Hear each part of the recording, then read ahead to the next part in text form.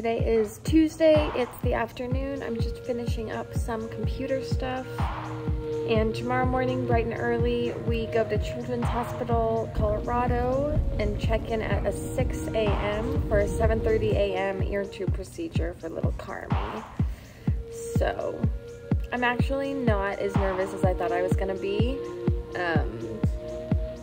I think, you know, we've just talked to the pediatrician about this for months now, and when we went for the consult at Children's, they provided so much information. This is a procedure Brandon had, like, you know, however many years ago when he was a little baby. I know a lot of people that have had it themselves or their kids have had it. And basically it takes 8 to 10 minutes max. They told us we wouldn't even have time to go downstairs and get coffee. So I just keep telling myself that, you know, anytime you have to think about your kid going under, it's super scary. And when she had her orbital cellulitis and her big eye infection in December and we were in the hospital, and she had to get so many attempts at IVs that were all failed basically, except for the fourth one, that it was just really traumatizing for all of us. So we've worked a lot since then on playing with doctor items. Sounds like a strong heart. I'd say he had the biggest heart. And watching doctor videos, reading doctor books, and she's gotten a lot better when we go like into doctor situations. She talks about the ears. Remember the doctor? What do? They look at our ears.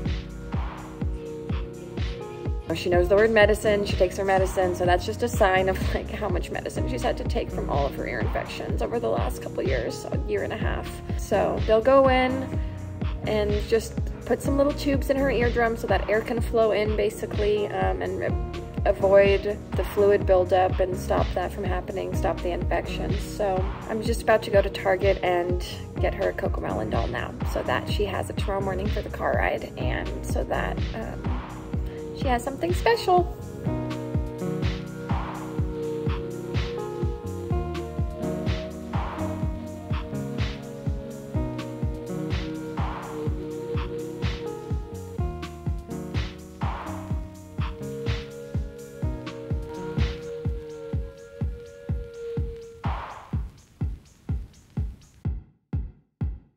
Okay, it's about 12:30.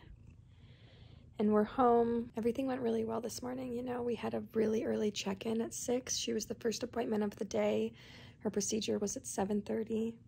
For her age, being the first procedure of the day was huge because she couldn't eat anything this morning for breakfast. She couldn't drink any water. And usually we eat breakfast right away at like, you know, 6:45 for her, 7 for her. So I was worried about that, but she did totally fine. There was, you know, obviously a lot going on at the hospital. Like when we got there, she was busy enough to just be distracted. She didn't even ask for water or food. She got, you know, a little upset at first. She gets triggered when she sees the doctors, you know, because of the hospital visit we had in December of last year. But overall it went really well there for sure. It just sucks when you know your kid, when you like have to hand over your kid to someone and you know she's going to be in distress and upset and scared, and but the procedure went well. The tubes are in. She woke up pretty fine, a little emotional, but we saw her very soon. Within like less than a minute of her waking up, we were with her, and she laid on me, put her head down, settled, then she laid on Daddy and fell asleep while we were still in the recovery room. On the drive home, she did throw up all of her water and juice that she drank after she came out of the anesthesia. When she was finally allowed to have some liquids, she had some liquids, and then on the car ride home, she threw them all up. We said it was likely to happen because of the anesthesia, that she might feel nausea or throw up, and I had a feeling she would. When we got home, she was a little fussy, and she kept, you know, kind of talking about her ears, but she mostly just wanted to cuddle on us and sit and lay. She had some crackers, bunch of bland food, blueberries, which are her favorite right now. Brandon just put her down for her nap. And these little kitties must have known I needed some love. 1 cat, 2 cat. Don't mind the dirty dresser. Look, we got 1 cat. Carmi's recovery was super quick. Like that evening and the next morning, swinging, running, jumping, and playing. It wasn't long before we were back to all our normal activities as a family. Hello. All right. Hi. Hi. Carmi is playing in her pantry, and I'm trying to figure out what we're making for dinner. And I think I'm going with gluten-free pasta bolognese. Gluten-free, me? Brandon's sensitive. Don't eat that.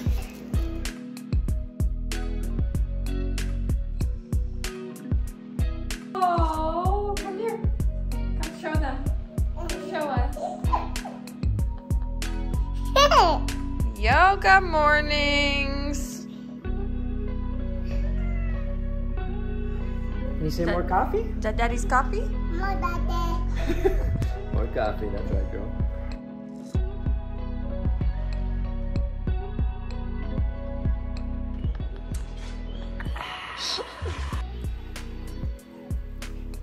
Ooh, yummy. Thank you. Lots. Yeah. Okay, let's go do whatever other boring married couple does on a Saturday. Costco, baby. Costco. Can you say Costco, Carmi? Baby's second Costco. Picnic in the park. Picnic in the park. Okay, now we're wasting. It's like 87 degrees here today. We're lucky that we live just like a stone's throw from so many little playgrounds. So on the days that Carmi's not in daycare, we're here a lot. What are you doing?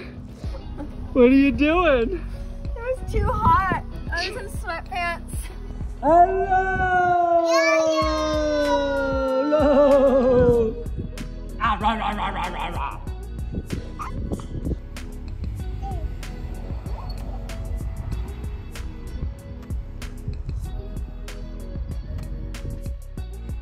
Did you have a good nap? Did you have a good nap? You got poop?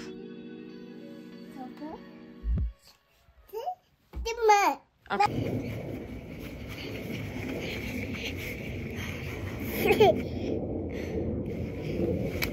Can you blow kisses? What's a monkey say?